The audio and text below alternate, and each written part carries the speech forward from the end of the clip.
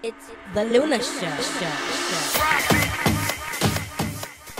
Hello, you're watching The Luna Show, and right now you're about to meet Aaliyah St. Clair.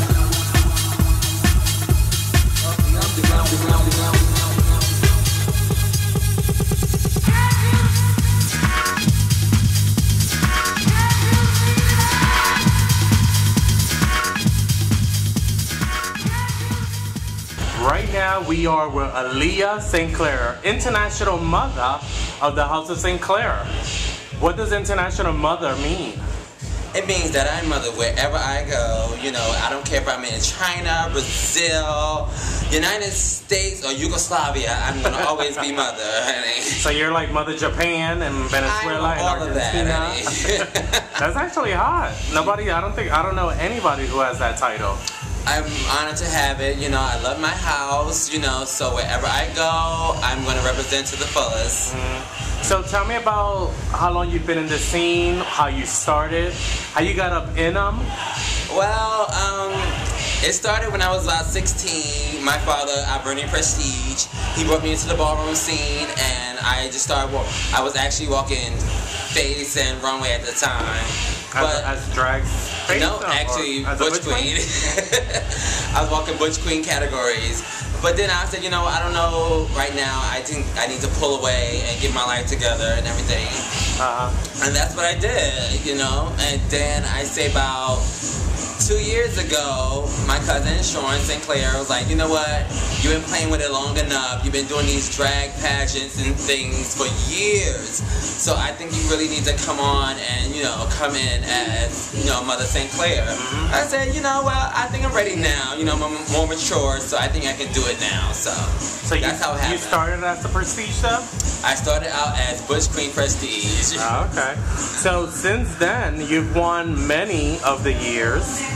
You basically rule a lot of the drags categories. I'm trying. What is that like, winning of the years and being everybody's favorite top drag, basically performer in the ballroom scene?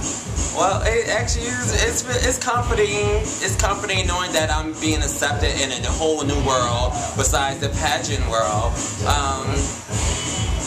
It feels really, really good, you know. Hopefully I can continue to, you know, remain that reigning Miss Best Dress, Miss Drags Runway, you know, hopefully, you know. But it's always someone new, someone fresh, someone that I'm helping, you know, always someone new. So I'm just glad that I'm having it right now.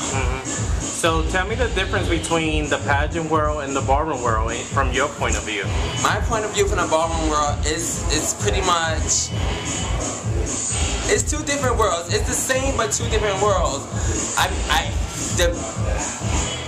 take the pageant world to be way more critical because I can deal with the ballroom girls with their shade and all of that.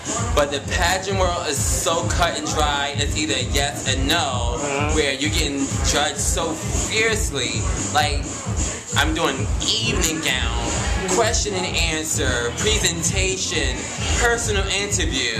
You know, they're getting really deep versus where the ballroom scene is what they see before their eye right then at that moment. You know, and if you're your girlfriend, you know how it goes. but you know, I'm very cut dry, you know, high and by, and you know, I try to be myself more than anything.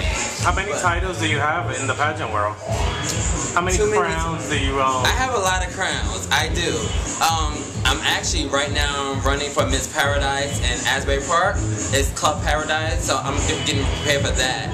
But I do hold a lot of titles. I'm a former Miss Gay New Jersey, former Gay Miss New Jersey USA, former Miss Gay New Jersey International, and a first runner-up for everything. I'm like the Susan Lucci of the pageant world. Is your dream to go to Continental? Have you ever done Continental? You know, I personally have never been a Continental girl. I think I'm growing into a Continental girl, but I'm more of a Miss US of A girl because they like to dance, the house down and sweat. In the pageant world, who are your the girls that you look up to? The girl that I look up to the most has got to be Chevelle Brooks, because that fat bitch dances the house down.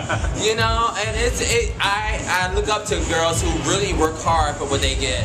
You know, I'm not ever one for something giving to me.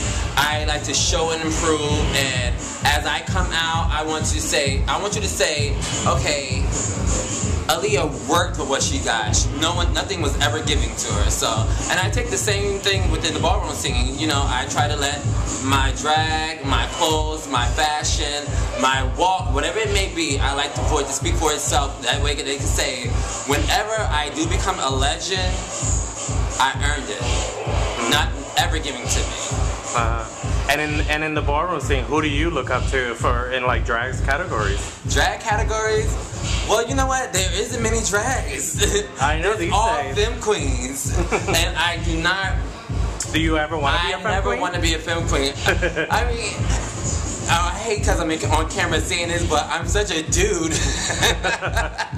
Well, actually, I've seen some pictures of you as a boy, and I've seen you as a boy, and you're very attractive as a girl and as a boy. Butch Queen sex siren. When I'm done with drag, I'm definitely going into the Butch Queen categories as either sex siren or Butch Queen runway, whatever the case may be, because this is not what I want to do for life. You know. Have you ever had sex in drag? Sex in drag? I have, and it's been an experience. Yes, I have. Do you do also drag, lip sync and stuff like that? Like, yes, that's where I started off. I started off as drag performance. Have you ever performed at Espolito or anywhere in New York? Yes, I perform in drag a lot. I opened up a lot of the balls here at the Rumble, you know, in drags. You know, I do a lot of the shows, everything. I open up, you know, that's what I love to do. I love to perform. So what's next for you? I mean, I know you said the pageants and becoming a legend eventually in the ballroom scene, like, but personally for you, what's next? What haven't you conquered? What haven't I conquered? I think next for me would definitely be getting married. I have a lover, and I'm very happy right now. So let's see where that goes. Love you, LJ, and plug that in so he know I'm talking about him. And let's see where that goes. That's my goal, to be happy in my relationship and go from there. And when you get married, are you gonna wear a dress or a white tuxedo? Definitely a tuxedo.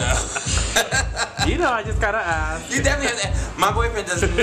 He supports me very much in my drag career, but when it comes to our personal life, he loves Ian, not Aaliyah.